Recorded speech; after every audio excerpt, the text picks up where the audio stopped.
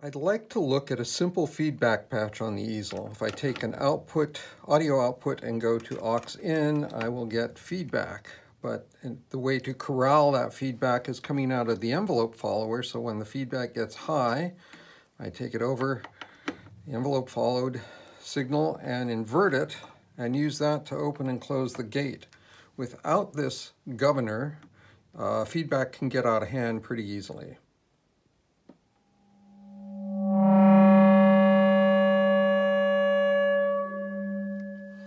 With this,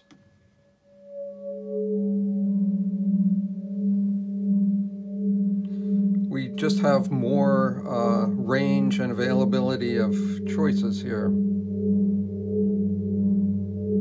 Also, I find feedback is a delicate tai chi among the reverb and the submix output, and of course also the main volume.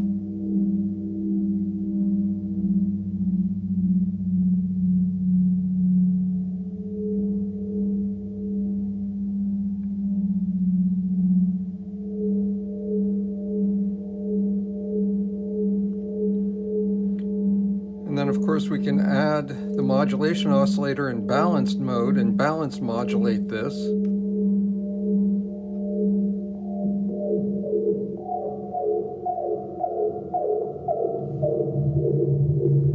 Change the wave shape.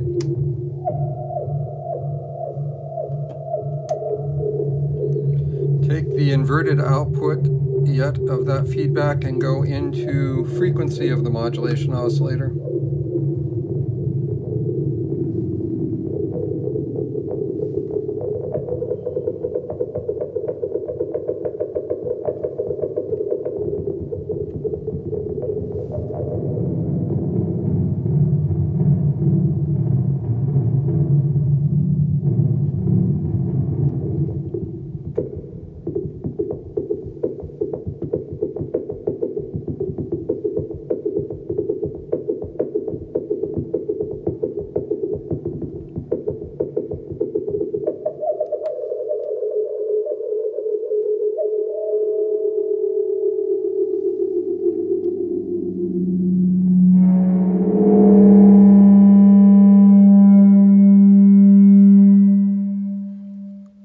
There you go. Have fun.